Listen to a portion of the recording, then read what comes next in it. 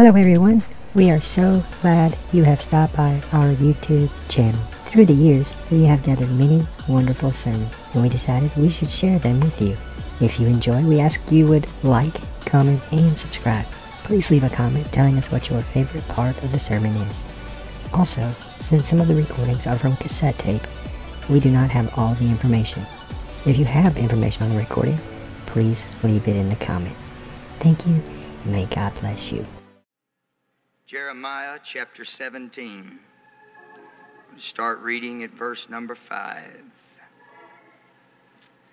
Hallelujah. Praise God.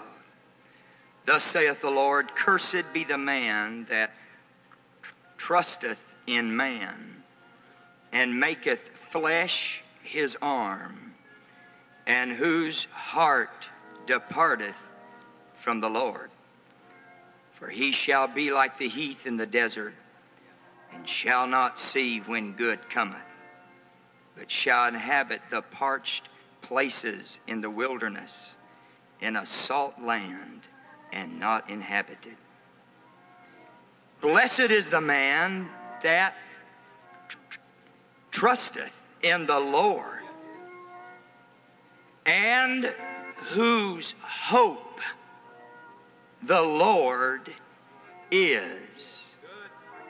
For he shall be as a tree planted by the waters, and that spreadeth out her roots by the river, and shall not see when heat cometh, but her leaf shall be green, and shall not be careful in the year of drought, neither shall cease from yielding fruit.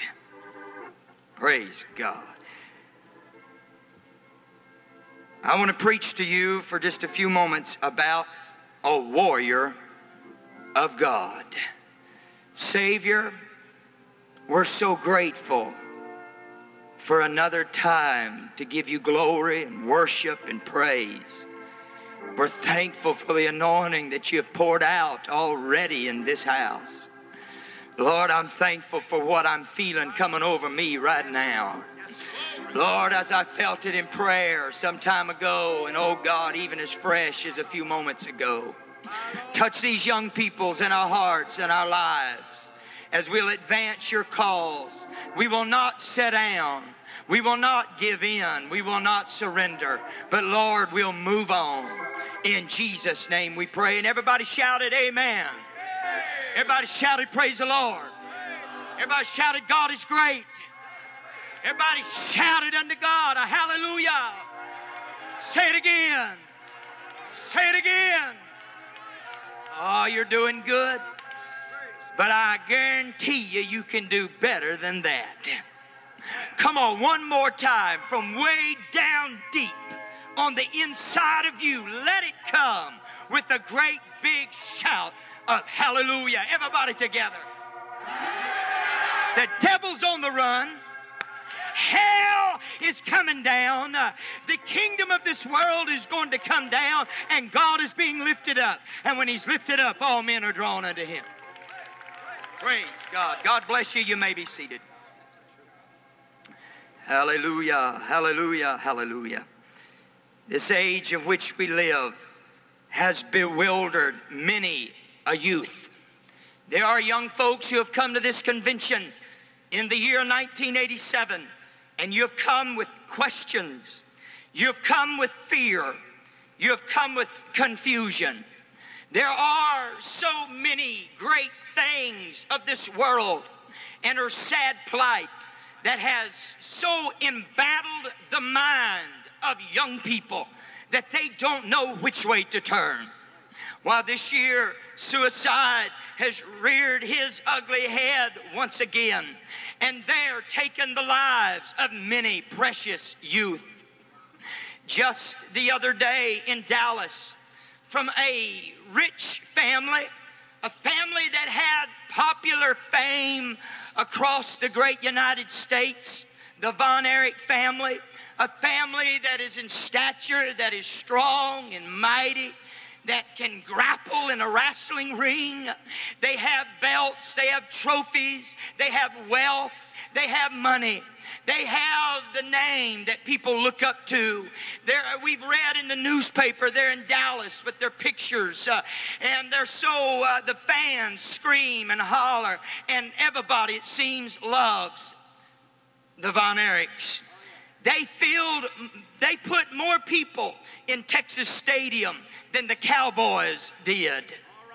But on Tuesday, one of the Von Erichs, with all of his money, with all of his fame, with all that he had going for him, took a drive out by one of the lakes. And he wrote a note and he said, I've gone to a better place. The confusion and the fear and these questions that haunt me.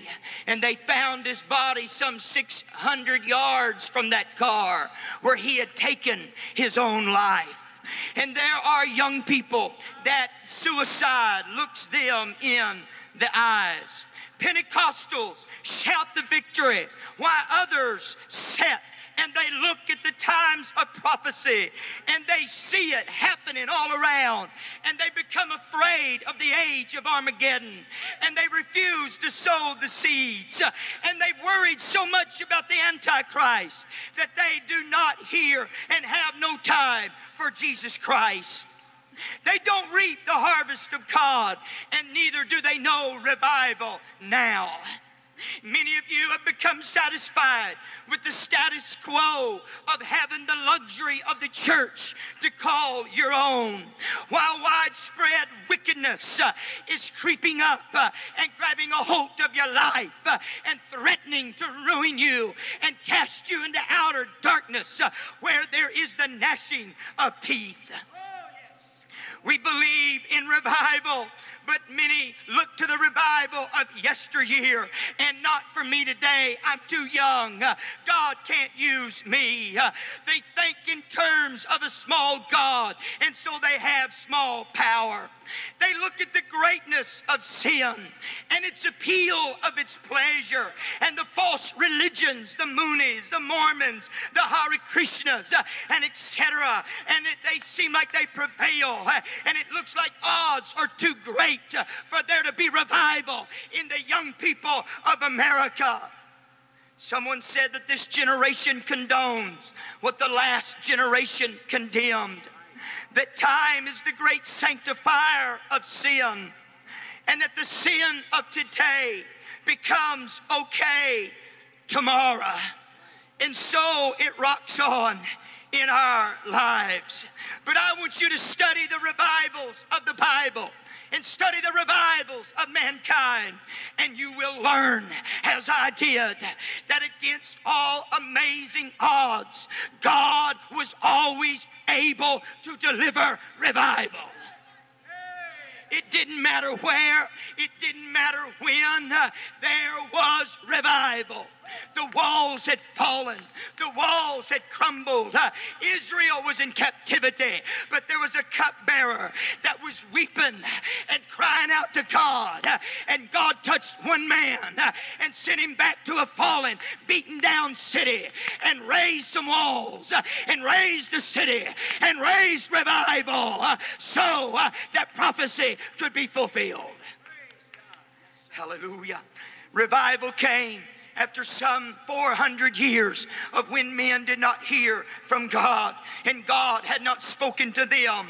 The Pharisees and the Sadducees, with their formality and unbelief, they had made the religion of the Jews into some powerless thing of a dead letter without any heart.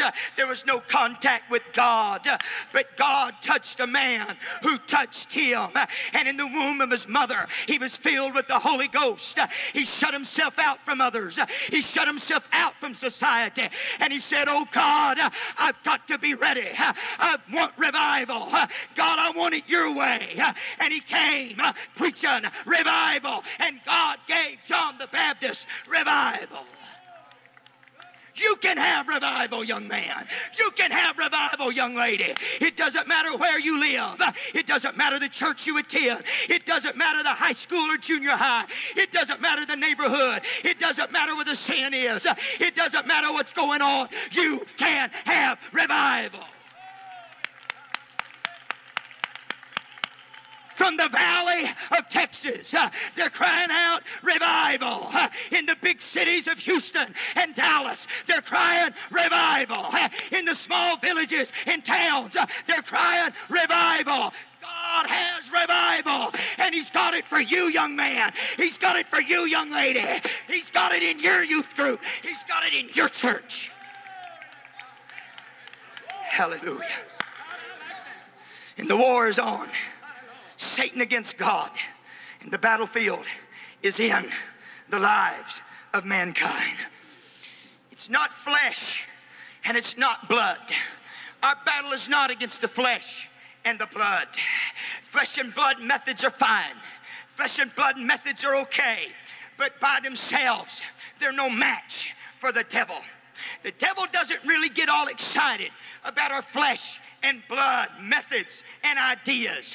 They'll hurt him, but oh, not like it when we move into the arena of prayer and fasting and revival of the Spirit. Most people are fighting a battle that is already lost because they're fighting that battle in the flesh instead of accepting a victory that's already been won in the Spirit. We're warriors. If you've been baptized in the name of Jesus, you've been filled with the Holy Ghost power, you have the power of the Almighty God living inside of you.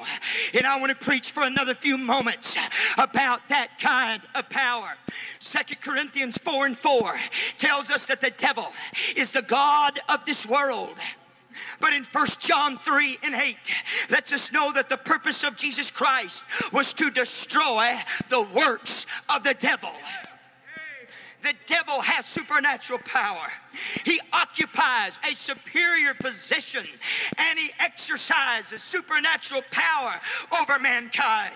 He is the supreme ruler of all that is evil. He's so full of deception. He's able to destroy and seduce mankind.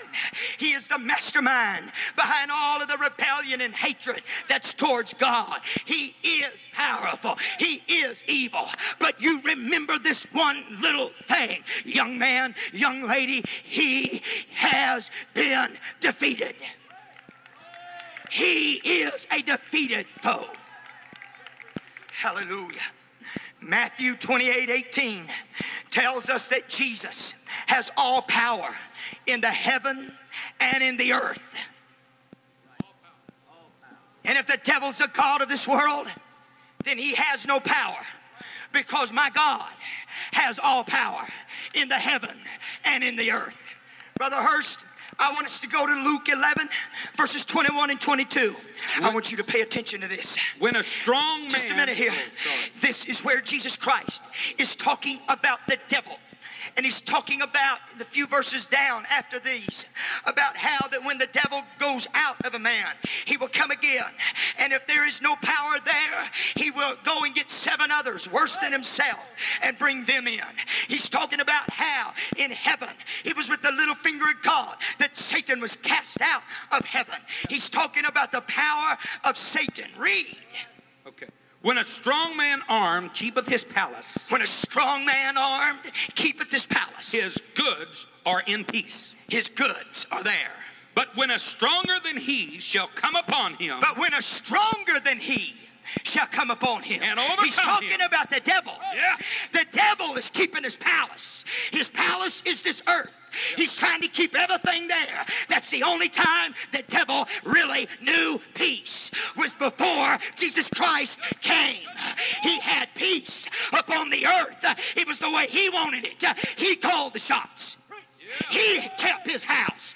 He was the strong man. But what happened, Brother Hurst? But when a stronger than he is come upon him. Stronger than he came. Hallelujah. A stronger than he came. Oh, the devil had power. The devil had strength. The devil had it going his way. But oh, friend, there came a time when there was one that was stronger than him who came upon the scene. Stronger than he. What did this one do, Brother Hurst? And overcame him. And overcame him. Yeah.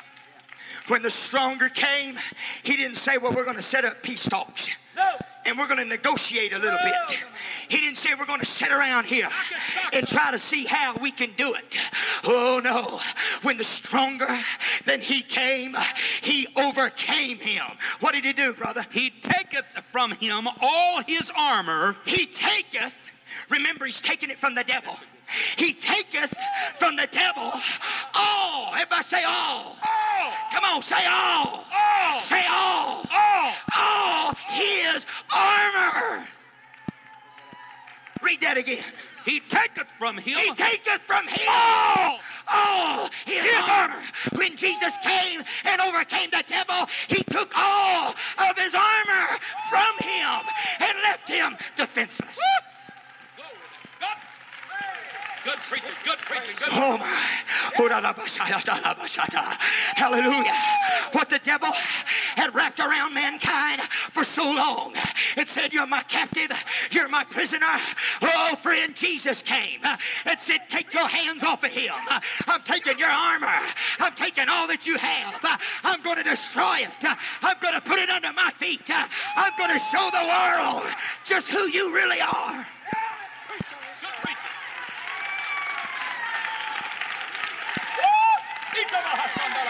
Come on, young man. Let it dawn on you. The devil don't have any armor.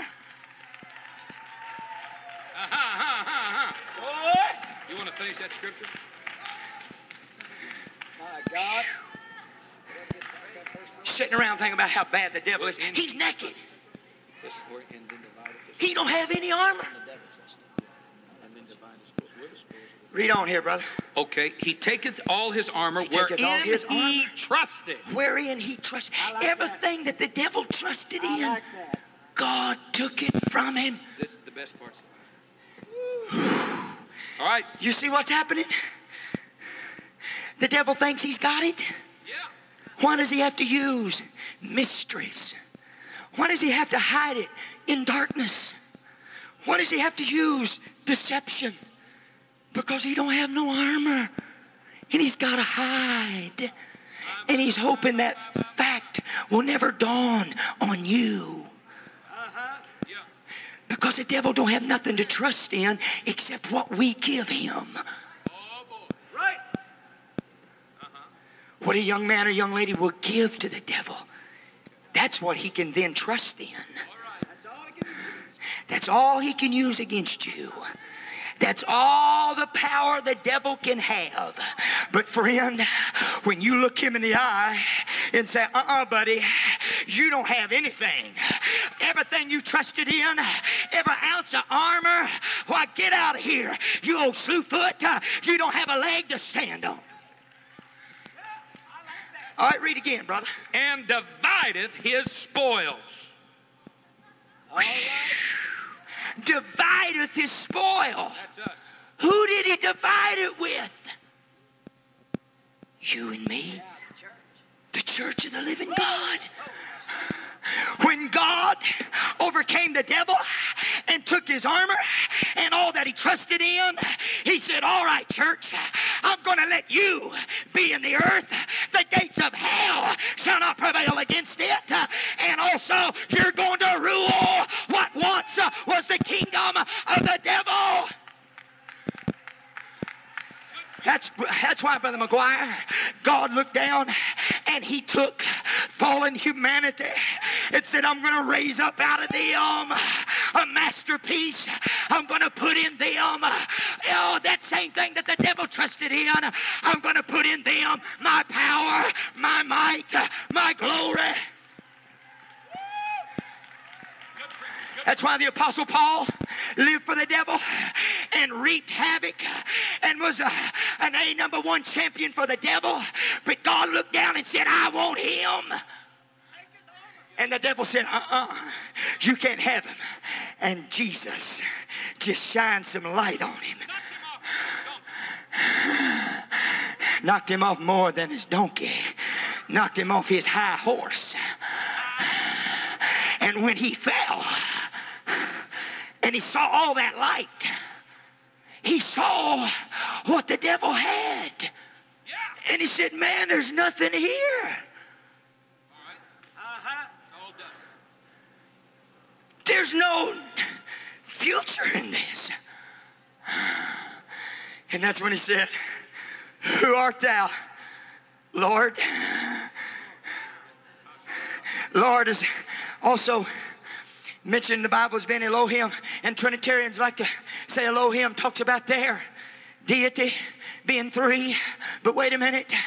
And the Lord said, I am Jesus. When he come down off the high horse, when he got the light on in his life, and he saw what the devil had, he saw the Lord high and lifted up. Come on, Isaiah, get your eyes off of your kingly monarch of this world and lift up your eyes. There's another king on the throne. There's another king who's wanting to fill your temple.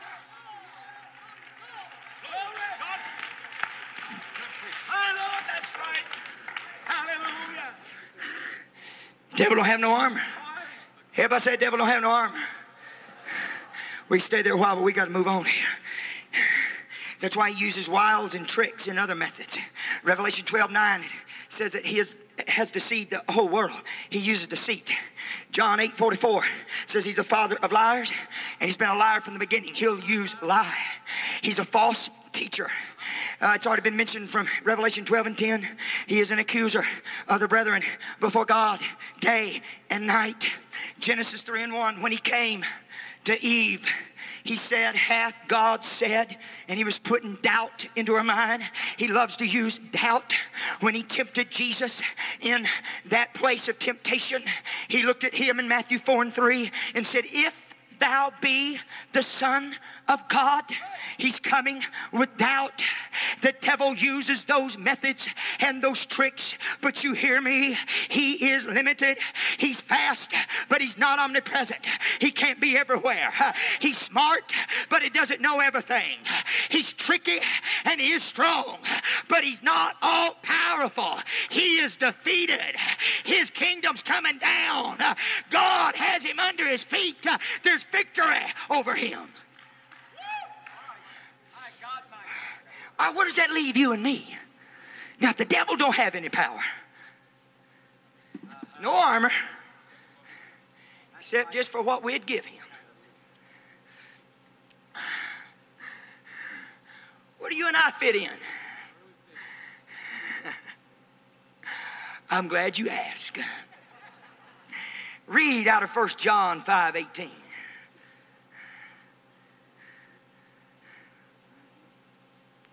We know that whosoever is born of God sinneth not. We know. Boy, that's confidence. I like it. Everybody say, we know. We know. That's you and that's me. We know. Uh-huh. Whoever is born of God Sinneth not. sinneth not. Friend, you can be born again. All you've got to do is repent of your sins. I'm sorry, but you got to do more than turn on your headlights one time, blink them. You got to do more than honk a horn and shake a preacher's hand. You got to do more than sign a little card. You got to do more than just turn over a new leaf. You got to repent. You got to tell God you're sorry. You got to come. And then, friend, you're baptized in the name of Jesus. And you're filled with the Holy Ghost, speaking with tongues. Until all that happens, you're not born again. That's it. Read on now. What verse is 18? We know that whosoever is born of God sinneth not, but he that is begotten of God keepeth himself. But he, everybody say he. He that is begotten of God keepeth himself. I like that. Read. 1 John 5:18. Okay, keepeth himself. And that wicked one. And that wicked one, there he is again. That Toucheth wicked him one not. is the devil. Everybody say the devil. The devil. Come on, say the devil. The devil. That wicked one toucheth him not. You know what I'm preaching right now? There is a place that a young man and young lady can live to where that wicked one, that devil, can't even touch him. Now that's going to blow a lot of people right out of the water. I mean, the devil gets on them every day, and they just got to have the struggle, and they can just barely get by. But I'm telling you, if you'll keep yourself, son, if you're begotten of God, if you'll walk with God, there's a place that where that old wicked one who don't have any armor can't touch you. Now, it just makes sense. Since he don't have any armor, he's going to try to come using methods of deception and mysteries and the such. But God has taken his armor and that which he trusted in and has divided it among the church. All right, read me out of Luke there, brother. Luke 10:19. Luke Behold, 10:19. I give unto you power. Behold, this is Jesus talking. Yeah. He's talking to you. Yeah. He's talking to me. Yes. He's not talking to the devil. Right. He's talking to us. Then we're going to do the talking to the devil. Behold, I give unto you power To tread on serpents. to tread on serpents. Who came in the form of a serpent? It was the devil, that old serpent. Friend, he can't hurt you. He can't touch you. But you can walk on him. Satan, your kingdom's coming down. Satan, your kingdom's coming down. Brother, go there. We're going to crush it. We're going to stomp it to pieces.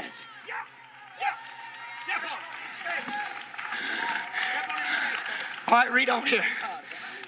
Snakes and, it said serpents. Serpents and scorpions. And I could stay on each one of these and preach I mean it. for a long time. It took me about 5 or 6 Sundays to preach this to my church in Dallas. But friend, there's something in here. Oh, he's giving you power to tread upon serpents and scorpions. and over all the power of the enemy. And over, everybody say all. All. Over all All. the power of the enemy. Uh-huh. You with that last part? Yeah. Yeah. You mean peer pressure? Right. You mean dope, cigarettes, alcohol, rock and roll, country and western? You mean the movies? You mean the cosmetics? You mean the dressing like this world? And my wife was showing me pictures in the Dallas paper, and she said, it looks like the hemlines are coming up. I said, some of them are, but there's going to be some. They're going to go hold the line. Well, there is. All right, read on that, brother. And nothing. No, wait a minute. No, it said nothing. You're going to have power to walk up on the serpents and the scorpions, and you're going to have power over all the enemy. Well, this is good preaching. And what else, brother? Boy, this is good right here. Y'all hang on. Read it to him, son. That last part. And nothing, and nothing, and nothing, and nothing shall, Okay. I want you to get this. Nothing shall. Nothing shall. What's the next word? Bind. Any Means. Hurt you. Is that what you want? Okay. Great. Don't pay attention. Nothing shall by any means hurt you. Nothing shall by any means All right. hurt you. Yeah, Lord. Some of y'all heard me tell this story as I preached around this district. I was driving home from church one evening. It was on Wednesday night. My wife and I come driving home. I went home a different way. Don't know why I did it. Driving home. Looked over in the tavern and I saw a truck. Recognized that truck. I said, man, that looks like one of my men. Did a mental note. No, he wasn't at church tonight. I wheeled in the parking lot. My little precious wife raised in the church. She said, man, where are you going? I said, I'm going to pull up here and make sure whether or not that's his truck. I went and looked, saw his tools. I recognized it. Come back to the car and I said, pray for me. She said, what are you going to do? I said, I'm going in that tavern. My knees were knocking together. Oh, my hands were shaking. But as I walked away, I heard somebody praying for me. I said, hey, phooey on this. I'm going into the kingdom of hell, and I'm not going to let the devil take him, because nothing can hurt me. Not as long as I'm keeping myself. Not as long as I'm walking with him. Not as long as my hand's in his hand. Friend, you can have confidence when you're walking with God. It's when you get out of step with God that you lose your confidence and you become frustrated and you don't know what to do. Hallelujah. I opened that door. I strolled in there. I walked in there. Yeah, stormed. I stormed in there. We're storming the gates of hell. I walked in there. It was dark. It's always dark where the devil is. It's always dark because he don't have no armor, and he's got to cover up his nakedness, and he's got to make you think he has power. He'll send one little demon to you and tell you there's 10,000 of them when all there is one. And you're scared to death of me. You don't know what to do. I'm possessed. And all you got to do is turn the light on at Jesus Christ and say, who art thou, Lord? And the Lord said, I'm Jesus. I walked in. It was dark. I had to stand there a while, shake my head, get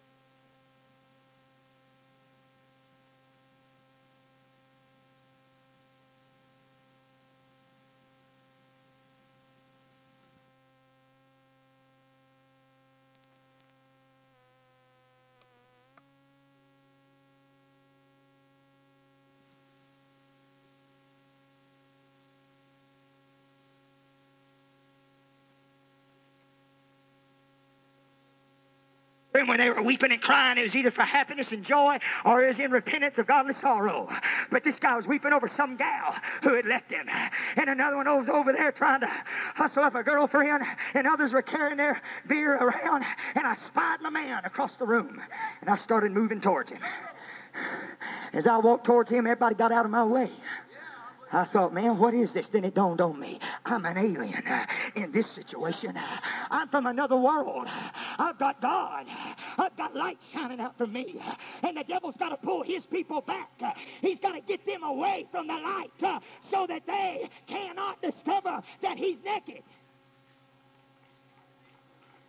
I walked up to that table where my man was kneeling down over it, had that long stick in his hand, looking down it like a gun, sighting in on a little white ball, and had all kinds of other balls scattered across the green carpet of that table. And he's lining up. I don't know what those other guys did that were standing around with him, but they were guilty of it, whatever it was. I walked up there. They all backed away. I tapped him on the shoulder. He jumped and turned around, saw it was his preacher. His eyes filled with fear. I saw it immediately. The power of Satan was coming face to face with a man who refused to say no to the devil. It said, I'm going to take it, Satan. You can tell me no all you want to, but I'm going to take it. He looked at me and he said, my wife told you where I was. I said, no, she didn't. She wasn't even at church. I hadn't talked to her. She's probably at home waiting with dinner on you, praying for you. Tears started washing down his face. He saw the nakedness of the devil. He saw that the devil had no armor. And he fell upon my neck. And he began to weep and sob and cry and ask God to touch him right there. I said, you pick up your bag and get out of this place. And you get home where you belong. He said, preacher, I'm right behind you. Oh, what are you preaching? I'm preaching that when you walk with God, nothing's going to hurt you. He can't lay a hand on you by any means, the Bible says. There's no way. When you got the Holy Ghost, the crowd can't move you. When you're walking in God, temptation can't get you. When you're stepping out in the holiness of the Word of God, the devil can't touch you. All right, now, I'm going to close. I'm going to close, but it's going to be just a little bit. Now, if he can't touch you and you got to keep yourself, there's a way that you got to keep yourself. Finally, my brother, be strong in the Lord. and in the power of his might. Put on the whole armor of God, that you may be able to stand against the wiles or tricks of the devil. Finally, my brother, be strong in the Lord. God's not looking for a little old namby, pamby, sissy, pushover that's always looking for the easy way out. When everybody else goes to movies, why can't I go? Because he said no. Everybody else cuts their hair. Why can't I cut mine? Sister, his word says no. Well, everybody else does this or that. Why can't I do it? Oh, friend, be strong in the Lord and the power of his might. When you get down on your knees and you weep before God and you get strong in the Lord and the power of his might, you'll see it differently.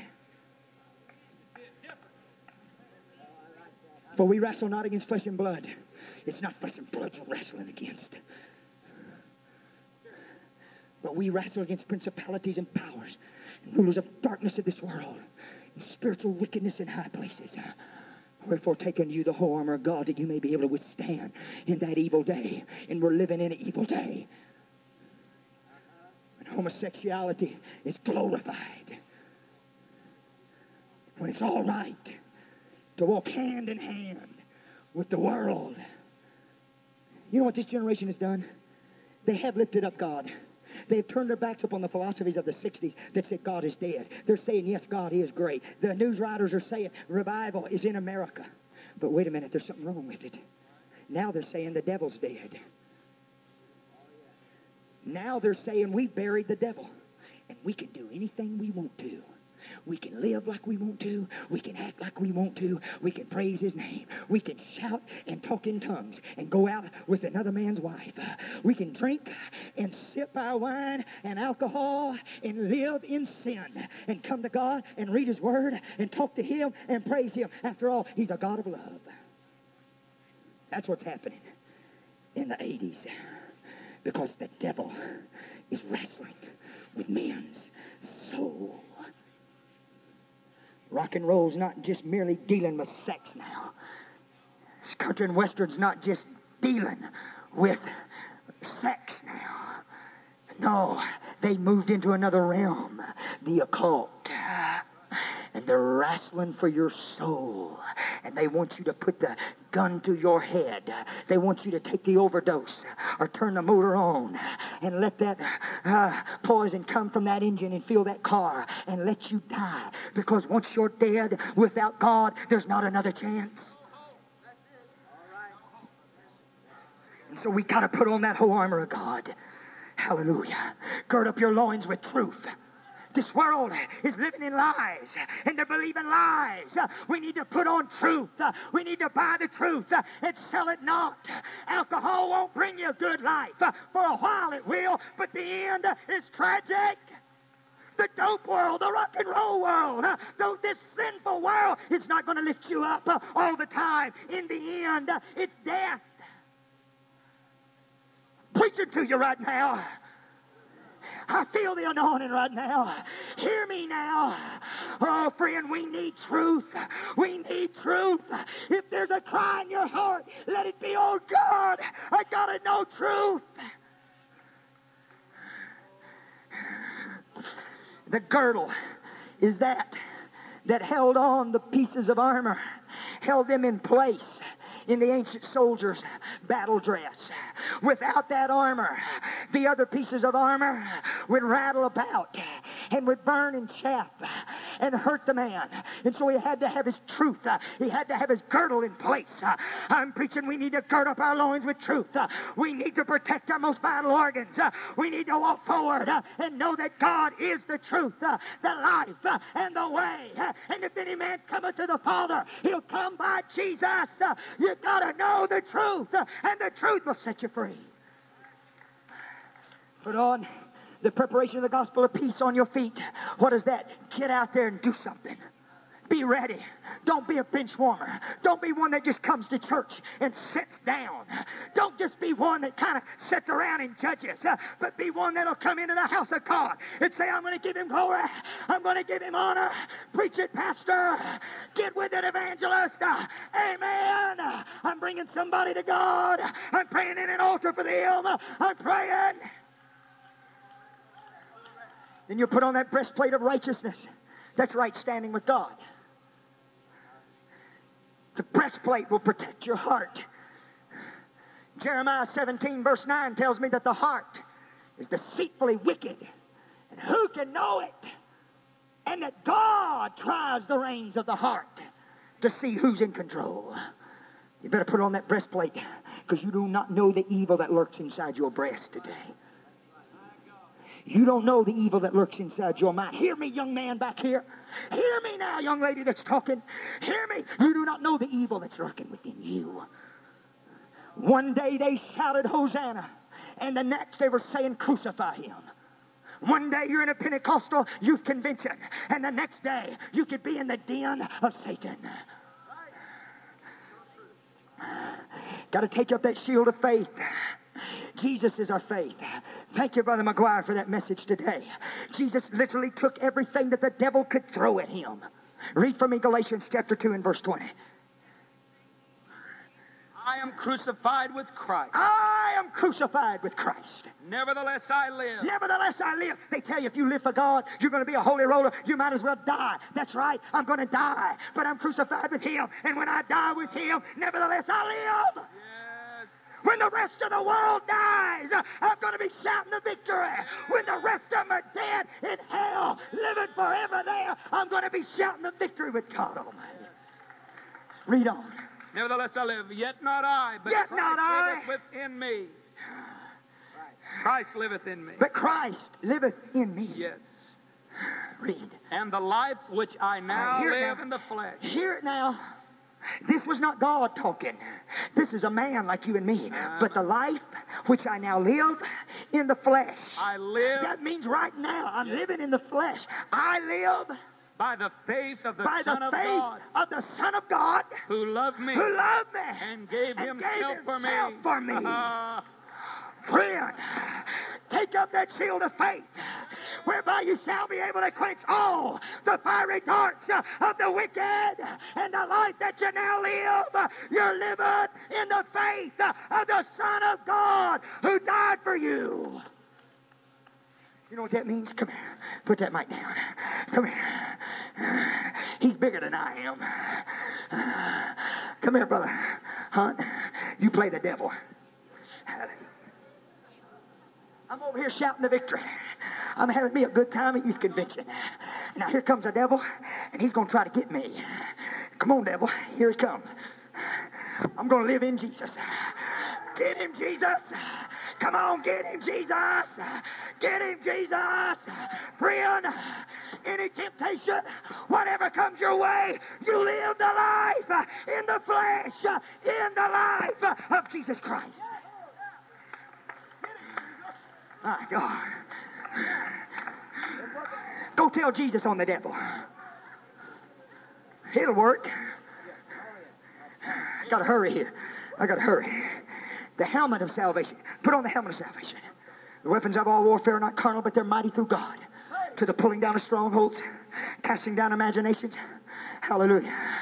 And every high thing which does exalt itself against the knowledge of God, and bringing into captivity every thought to the obedience of Jesus Christ. You buckle on that helmet. Oh, friend. Hallelujah. You've girded on that belt of truth. And then you stepped out and you put on that breastplate of righteousness. Oh, you're feeling better now. Oh, then you stepped out there and you buckled on the shoes of the preparation of the gospel of peace. Yeah. And then above all, you picked up a shield of faith. Yeah. You buckled on that helmet of salvation. And the devil's getting scared. 1 Thessalonians 5:8 says, for an helmet, the hope of salvation. Isaiah 59:17 says, he, talking about God, put on a breastplate of righteousness, and for a helmet, salvation. Hallelujah. 1 Thessalonians 5:8, for a helmet, the hope of salvation. Hope in the Greek means confident expectation. The mind that is confidently expecting victory cannot be won over by the lies of the devil that will depress and defeat. Put on the whole armor of God. Friend, you got victory. Then, You pick up a weapon. The only weapon mentioned there. You pick up the sword of the Spirit, which is the Word of God. Oh, it's quick and powerful, sharper than any two-edged sword. It divides asunder. Oh, it'll pierce even the joint and marrow. Friend, you're standing now. You're all dressed up. You put on the armor. You're ready now. But wait a minute. You know what you got on? You got on Jesus. Because He is the truth. He is the peace. He is the preparation of the gospel of peace. He is the righteousness. He is the faith. He is our hope. He is our assurance. Romans 13:14, put ye on the Lord Jesus Christ and make not provision for the flesh to fulfill the lust thereof. Galatians 3:27, for as many of you as have been baptized into Christ have put on Christ. He is in us and He is on us. He's on the inside and He's on the outside. When you get Jesus, you get holiness on the inside, you get holiness on the outside. It's not just one way, it's all the way. Hallelujah. Hallelujah. Praise God. But now you're all dressed up. That's where most people lose it. They're all dressed up.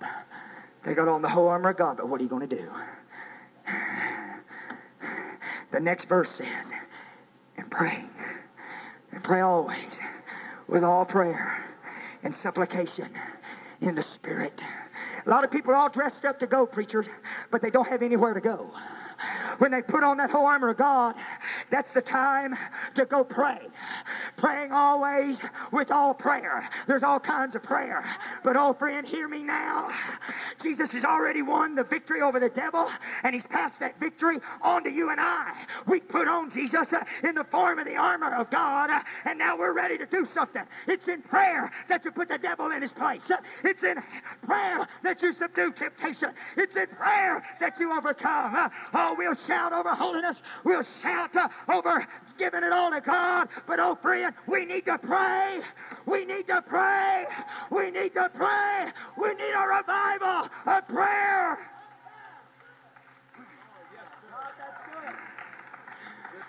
Praying always with all prayer. Talked about all that armor. But the only thing it said, doing always with prayer. Prayer.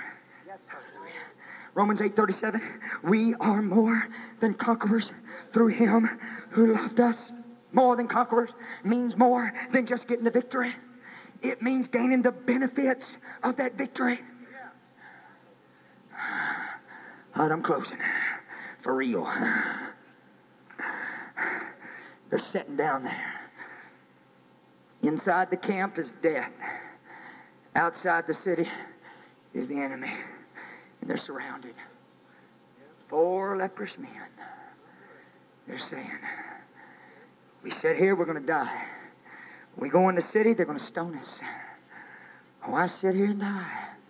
Let's go against the host of the enemy. 4 crippled up old lepers. Maybe one of them had a hand missing. Another one had an ear. Half a face. Their limbs were maimed and crippled. But here they come. They're marching. Maybe they're dragging one of their companions. But they're coming. They're moving against the enemy. But what's happening? Something's going on in the enemy's camp. One of them wakes up and says, hey, do you hear that? That sounds like the rumbling of Egypt. Another one says, oh, wait a minute. That sounds like they've gathered about the Hittites. Man, something's going on. Hey, we got to get out of here. Man, they didn't pause long enough to get an armor out of any. Oh, they didn't get nothing. They left the sword. They left the spear. They left the helmet. They left their shoes. They left their food. They left their tents. They left it all. And 4 little old cripples walked into the camp and said, man, look what we got.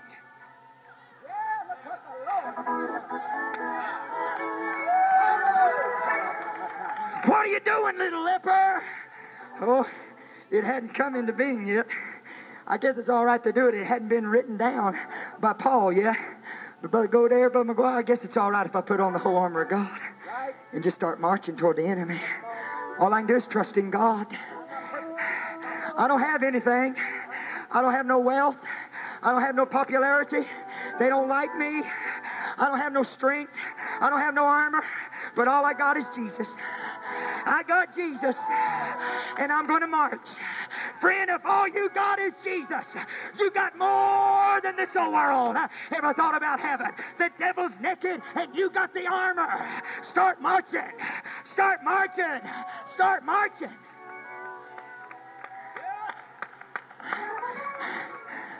I was in my office. There came a call. Said, out front of the church, there's a man wanting to see you. I walked out front with one of my men. It's a great big tall man.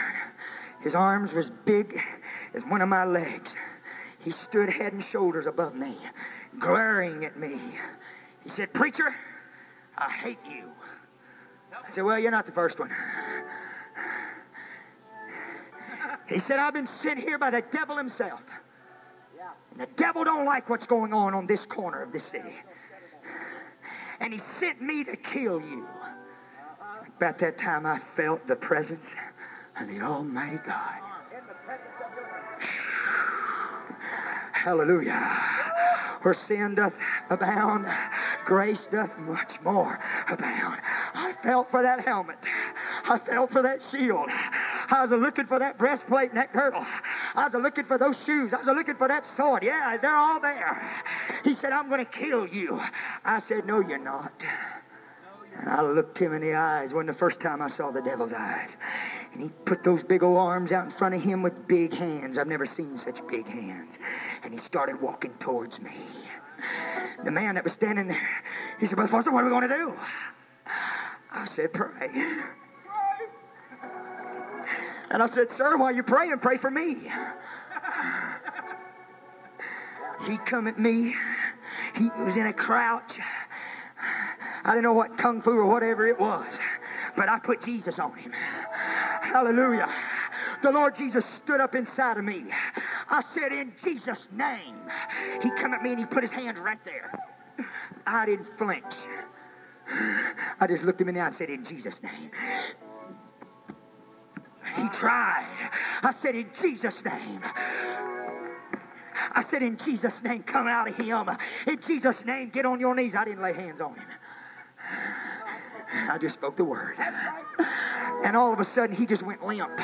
And he fell to his knees and started weeping and sobbing and crying. And he said, "I'm sorry, preacher. I'm sorry." Then I laid hands on his head. And I began to pray for him. And it wasn't long until the Holy Ghost began to come from his mouth. Oh, friend. Wednesday night, he was on the front row of my church. I know what I'm preaching. I'm preaching to you. You're God's warrior. You got power. You got might. You got glory. You're not just anybody. You're a child of God. You're a young man walking with God. You're a young lady going with Jesus. Let's stand to our feet, lift our hands and worship God. Hallelujah. There's revival wherever you are. There's revival wherever you are. Come on, let's march to the front of this church. Come on. Don't stop at the aisle. Come all the way to this altar. Come all the way to this altar. Come on, hurry up. Run. Run. Hurry. Hurry. Don't hesitate. Don't hesitate. Come to God. Come to God. Come to God.